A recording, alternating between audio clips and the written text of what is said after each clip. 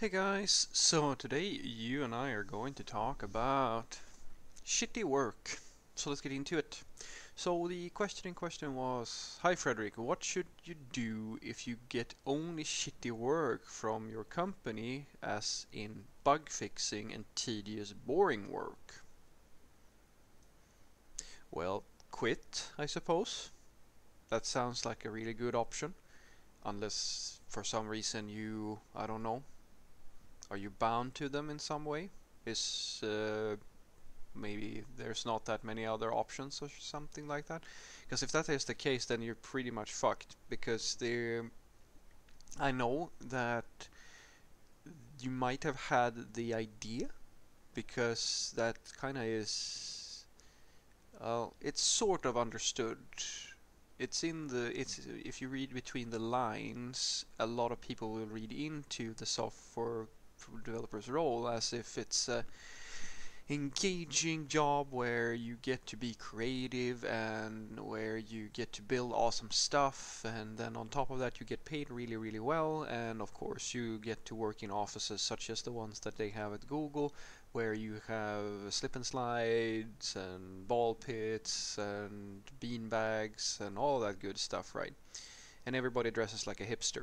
Well, that part is sort of true, but the normal workflow for a developer is not determined by this image. The normal workflow for practically every single software developer, even the people who work at Google and Facebook and Netflix and all the famous companies that you ever heard of, guys, you have to start realizing that the videos that you see and the images you see are not necessarily a reflection of how it is to work at a specific company. Speaking as somebody who has been part of a company where they had promo videos on how the workplace was working and employer branding and stuff like that, I can tell you right now, your reality will never be as good as what's portrayed in the video. Because what you're basically looking at is you're looking at an infomercial as if it has no agenda, as if it's just reality. It's not a documentary, guys. So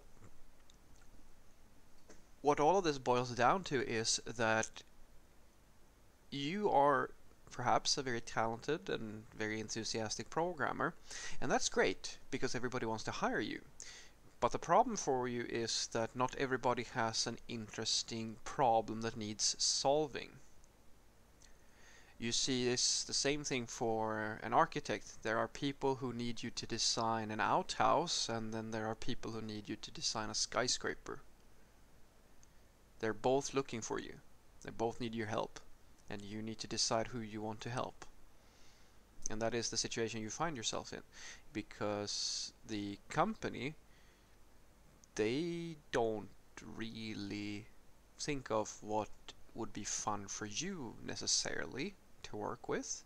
Some companies, the really good, really good ones, they are really people focused. They will look at people's preferences and try to get people who sort of are interested in the work they do. That is one part because they care about people, but it's also one part because that is very important to them because of this exact situation. Because if they put you in the company, and even if you are a super programmer, if you find the work tedious and unfulfilling, you're still gonna do a shitty job.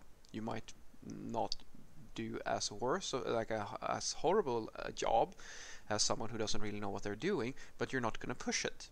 You're not going to be engaged and enthusiastic, so the code that you will have might be subpar, or it might be that you're very lazy. I see this very often, where programmers who used to be very engaged and very enthusiastic, they get into a bit of an apathetic mindset, and all of a sudden more of the to-do comments make it into the code. More I promise I will fix this later, or more I won't test this as well. All of this stuff, which are symptoms of lazy programmers, and not the good kind of lazy, the bad kind of lazy programmers. It starts making itself into the code. And this is probably one of the hardest problems for a manager to deal with workers who are good enough that you can't really fire them because they're doing the job, but they're not actually trying to do their best. They're just kind of lazily getting things done. And there's really no way that you can stop that apart from hiring the right people, because unfortunately the company is making money from the problem that they are trying to solve. And if someone doesn't like fixing bugs, for example, all the time, or just doing this quote unquote boring work, then you can't really change the entire company for one individual.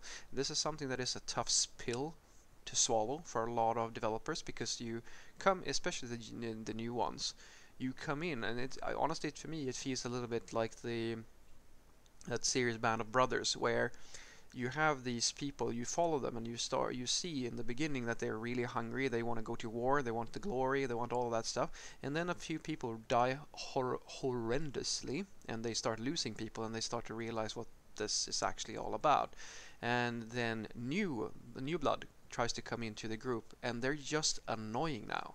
They're annoying because the people that, when you've seen the world and you actually know what it's about, it becomes ridiculous to listen to someone who just is still high on all the hype around how to do things well, and how to fight and dying for your country and all this stuff. And the same thing goes for programmers, where you go in and you start throwing around words like microservices and service meshes and so forth and so forth. Even though and to the people who are working there, who know that the company will never go for this sort of stuff because the company is simply not doing work in the way where this makes sense, well, they're just going to have to listen to you, and hopefully you will realize this fairly quickly, because as I was saying, the company needs good software developers, so they're trying to hire good software developers, but the good software developers, the really good ones, usually want more interesting work than what a lot of companies can offer. So it's really down to you, I would say, to figure out if this company has the potential or the interest to do things in a better way, or give you an environment which is more stimulating than it is right now. And if that's not possible, you feel that that's not likely to happen, your only other option is to quit and go and find another job where there is an interesting problem. This is, I think, the one of the things that a lot of developers underestimate, where a lot of people are more focused on getting the maximum amount of salary. I personally think that although that is something you should absolutely try to do, it's also really important to remember that just because you get paid a lot, that is not everything. Having something that feels stimulating, having coworkers that feel engaging and like fun to be around, that is going to be something that factors in as well for your mental state. And you can think of it, if you want to really break it down to a number, if you feel unfulfilled at work and everything is just really boring, well, the extra money that you're saving, you're going to have to buy a lot of expensive shit to just feel happy on the time that you're not spending at work. And if you think about how long you're actually going to spend in the professional environment, it's going to be really expensive for you to either hire psychiatrists or go on really expensive trips or buying new televisions all the time to fill up the void that is going to be that's going to consume you. Because if you have a shitty time at work, you're going to have to find a way to squeeze in high quality time outside of work. And I've never really met anybody who didn't finally just have enough when they realize that actually I hate my job so much that I can't really be happy enough in my spare time.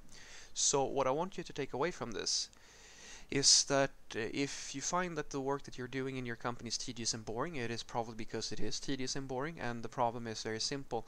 Every single company needs and wants talented developers, but as I said with the architect, every person who wants to have an outhouse built or wants to have a skyscraper built, they have the same sort of need.